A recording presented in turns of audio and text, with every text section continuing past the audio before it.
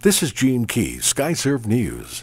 The Associated Press from Fort Hood reports an Army psychiatrist charged in the worst mass shooting on a U.S. military installation is returning to court this week for a pretrial hearing.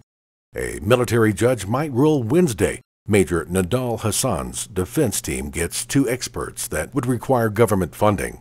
Last month, Hassan's attorney requested a jury consultant and another expert to analyze the extensive pretrial publicity after the November 2009 rampage on the Texas Army post. Fort Hood officials say the judge Wednesday also will hear new defense motions about death penalty issues. Hassan faces death or life in prison if convicted of the shootings.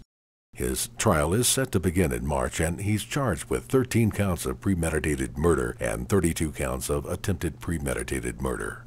From Austin and KVUE.com, state lawmakers are taking a closer look at Medicaid funding in Texas. Some of those dollars could be going away. The state legislature passed a new law over the summer that does away with the current procedures pharmacies follow to fill Medicaid and CHIP prescriptions. Monday morning at the state capitol, the House Human Services Committee opened a hearing into the matter.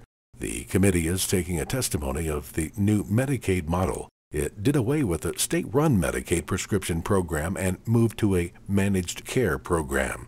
Many say they can't survive with such deep cuts. According to pharmacy groups in Texas, there are 1,700 community pharmacies in the state.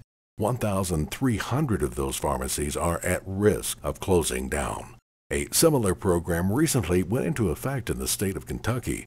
Pharmacy groups say those businesses are already seeing job losses and economic distress. The new program doesn't go into effect in Texas until March 2012. This is Gene Key, Skyserve News.